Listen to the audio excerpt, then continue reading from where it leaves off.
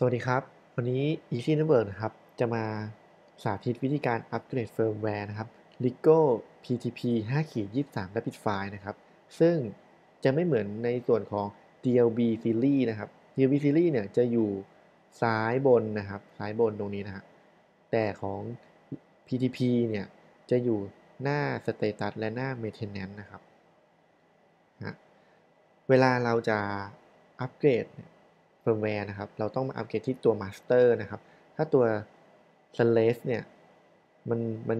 มันจะไม่อัปเกรดตัว Master ด้วยนะครับเดี๋ยวมาดูกันนะครับ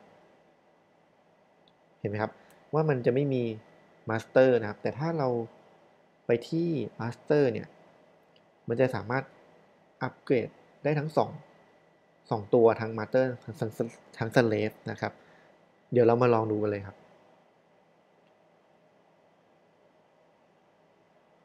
ซึ่งเวลาใช้งานจริงๆเนี่ยเรา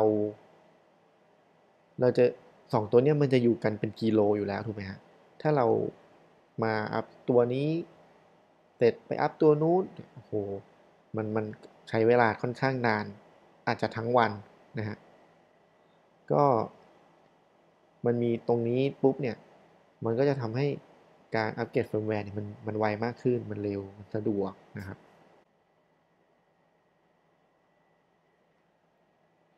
ครับก็ทำการอัปเกรดเฟิร์มแวร์เสร็จแล้วทั้ง2ตัวนะครับทีนี้เนี่ยส่วนใครลูกค้าท่านใดครับสนใจนะ Easy Network เองเนี่ยจะมีการจัดเทรนนิ่งนะครับทุกเดือนนะครับ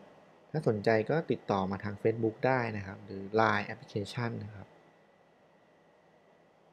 ก็จะมี LigoWave นะครับ Daytech นะครับ IPCOM นะ Ignite นะครับ ถ้าสนใจก็ติดต่อมาได้เลยนะครับ ส่วนคลิปนี้ก็ขอจบเพียงเท่านี้นะครับ สวัสดีครับ